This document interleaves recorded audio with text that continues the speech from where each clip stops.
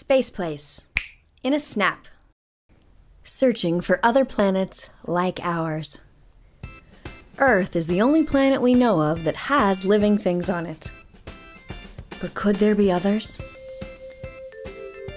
Do planets outside our solar system, called exoplanets, also have living things? We don't know, but NASA scientists are looking. They watch the starry skies for planets similar to Earth, ones that are about the same size, that are just the right distance from their star. We call this distance the habitable zone. It's where the temperature of the planet would be similar to Earth. A planet about this temperature could have liquid water on its surface.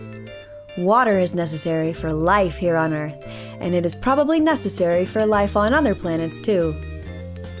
We don't know what living things on other planets would look like, and they might be so small they could only be seen with a microscope. So how do we find planets that could be homes for living things? We look at stars. We watch other stars closely to see planets pass in front of them. When a planet crosses in front of a star, it's called a transit.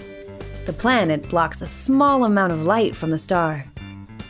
We can see a very small change in the star's brightness. This is how we can tell there could be a planet there. A NASA spacecraft called Kepler has found thousands of exoplanets this way. Future missions will be searching too. And who knows, maybe one of those exoplanets could be a home for living things. Find out more about other stars and exoplanets at NASA Space Place.